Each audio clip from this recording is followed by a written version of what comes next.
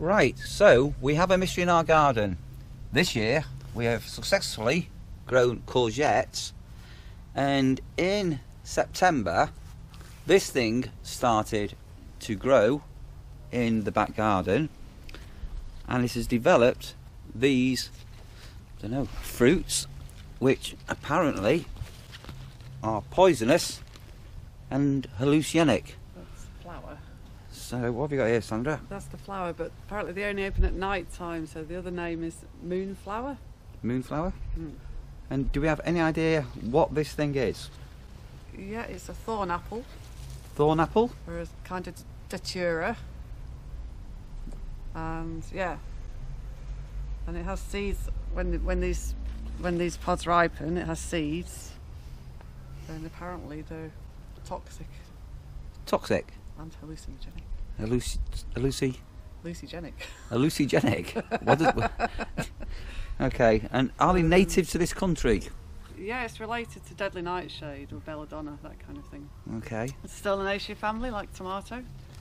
So again, if you look at these, would you call them fruits? Yeah.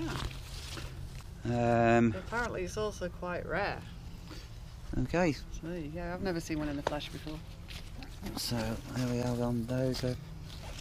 And say this is the sort of width of them. So let's just have a crawl around. What I'll do is I'll get a, set out 50p there. And just to give some idea of size of these fruits, let's try and find one. They're all over. Yeah. There's one there.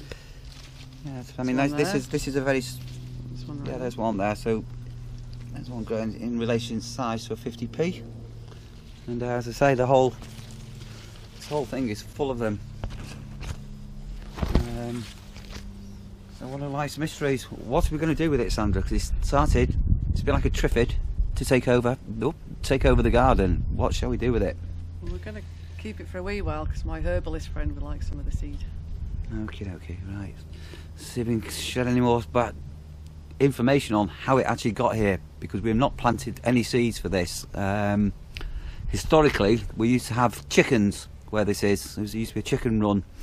So whether it's come out for some seed from chicken food in the past, we have got no idea how this has grown.